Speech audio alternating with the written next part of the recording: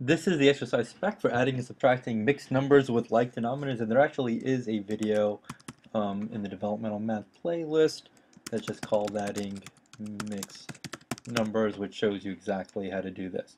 So it should be pretty self-evident if you watch that video. But in any case, here's just the really quick spec. I'm not going to waste too much time on this.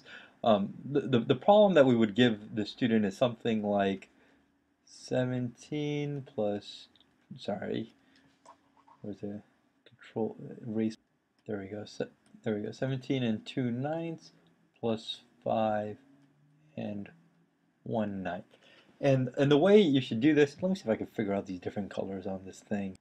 Determine I need a better paint program because it's really hard to change colors here. But the way you would draw this, pick two different colors and say this is actually the same thing as 17 and 2/9 plus, and if I swap the colors here,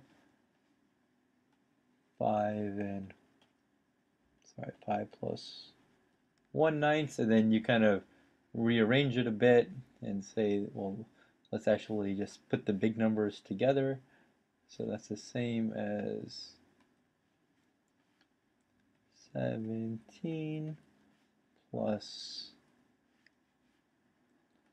5 plus, oh, this is painful to do, 2/9 plus, bear with me here, 1/9. Sorry, and the plus signs could actually still be in black. I can only have two colors on my palette at any point in time here.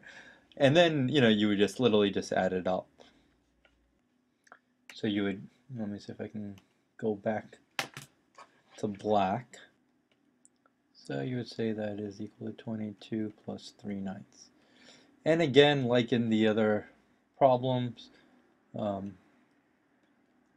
this is actually not multiple choice, and ideally we would have it as a 3-input box fraction like this. And actually, when you describe the problem in the beginning, you actually should say to add, simplify the answer and write it as a mixed number. So it should be clear to the user that the answer should be a mixed number with it simplified.